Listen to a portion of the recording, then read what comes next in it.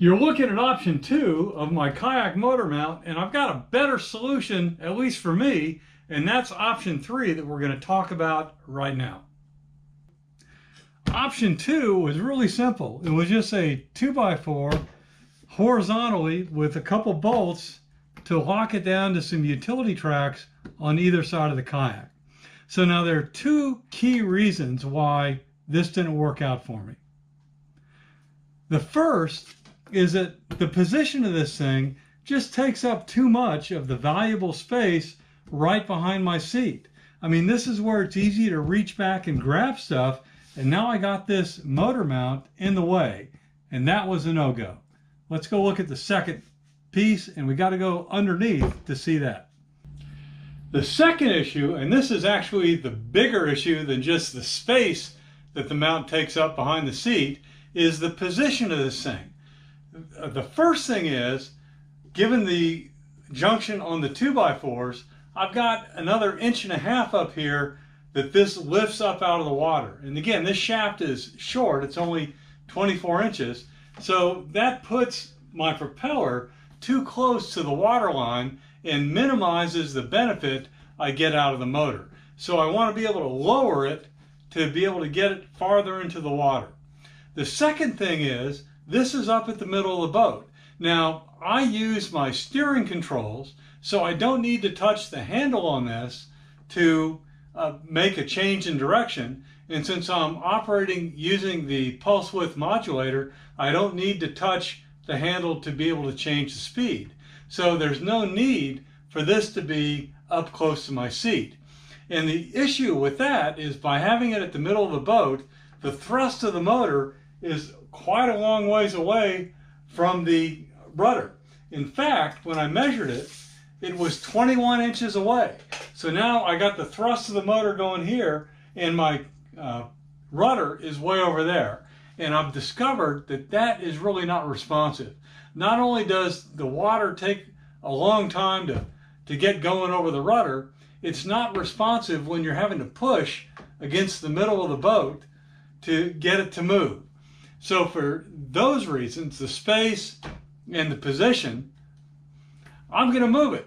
Now the issue I've got with moving it, and I'm willing to live with it, is when I move it farther to the rear, it's going to be more of a stretch to reach back and grab it to tip it up when I hit an oyster bed or something like that. But I'm willing to live with that to get more response and better performance out of this motor.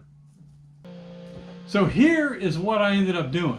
The first thing I did is I changed out that flat, thick, horizontal 2x4 for an 1.25 inch piece of this angle iron.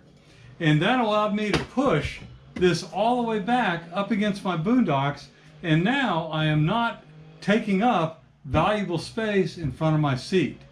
The tweak that I did to this is I decided to mount this 2x4 to the middle of the angle iron because I wanted to bolt it down to both of my gear tracks, and that allowed me to put a T-track on the top.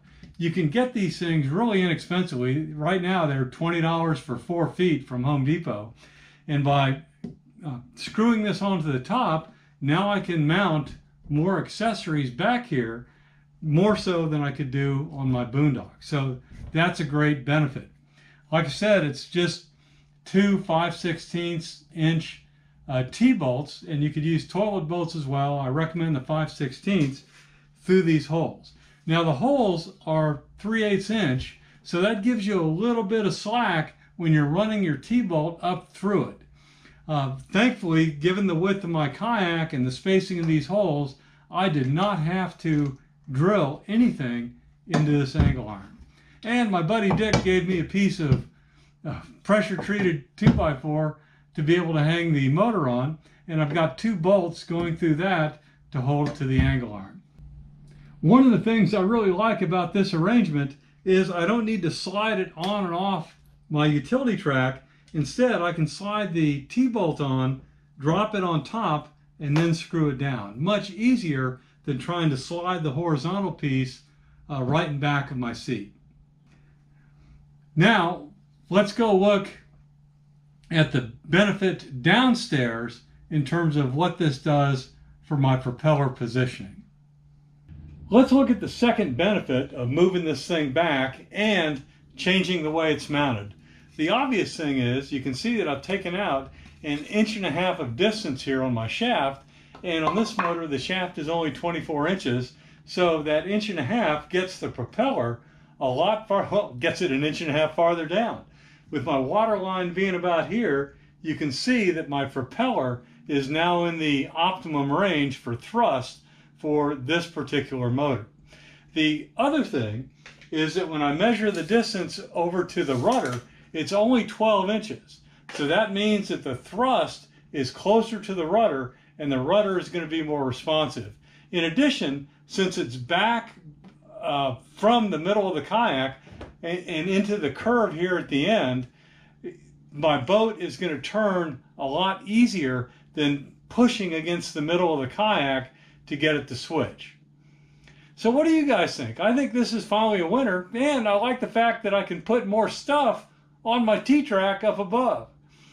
If you've got suggestions on how to improve where I mount my kayak motor, boy, please throw them down below. I'm all ears. Thanks.